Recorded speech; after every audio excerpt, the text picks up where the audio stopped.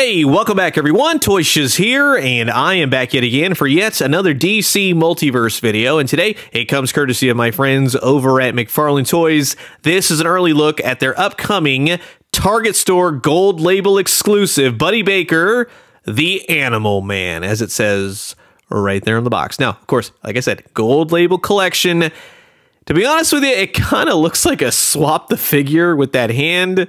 Take a look at that. Animal Man, the Human Zoo. That's where this one hails from, kind of, sort of, because on the backside, it's the jacketed version of Animal Man. And here's the barcode for when he starts to hit store shelves, hopefully in around early January. So this is going to be an absolute blast. Sit back, relax, grab yourself a nice hot cup of coffee with all your animal friends. This is a look at the brand new Target Gold Label exclusive Animal Man from the McFarlane Toys DC Multiverse line.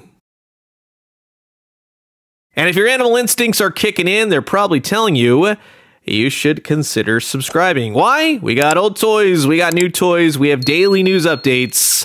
Guarantee you'll find something here that you'll like. So you got Animal Man with a couple extra hands. You have the flying, swimming hands, or you can use them as elephant ears if you'd like. And you also get a trigger finger hand. Why? Well, in case you need to properly dispose of any and all honey badgers in the most ethical way, mind you.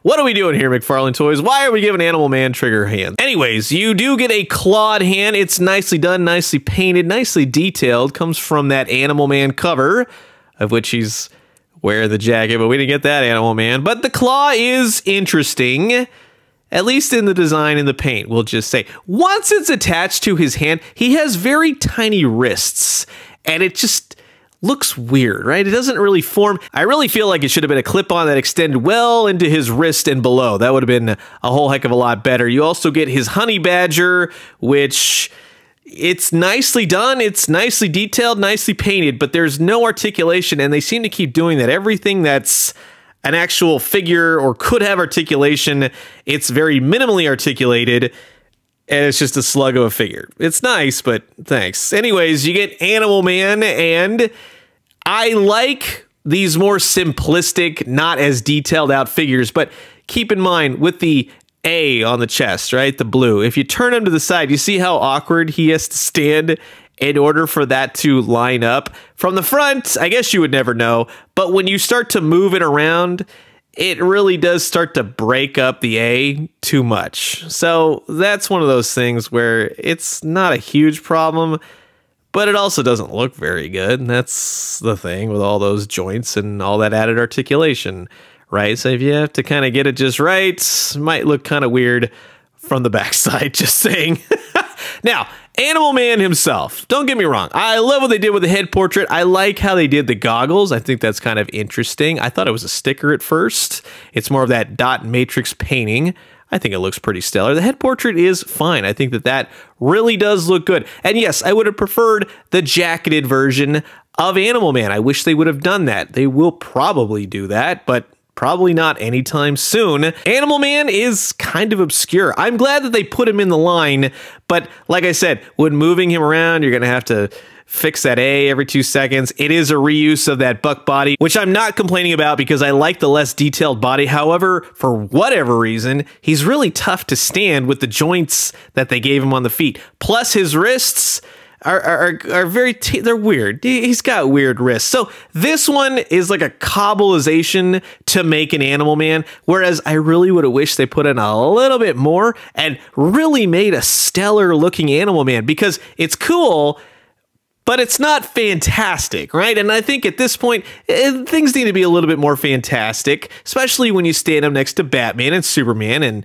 you got the honey badger, right? In terms of Swamp Thing, well, we all know that Swamp Thing is giant, so standing him next to Buddy Baker, yeah, he's definitely going to tower over him. But if you're in Rot World for whatever reason, you might run into Uma Thurman with Swamp Thing. So just to show you the scale, yes, he will scale properly with most DC Multiverse characters. So that will be my quick look at the brand new DC Multiverse Target Gold Label exclusive Animal Man. And again, thank you to my friends over at McFarlane for setting this out for the purposes of this video.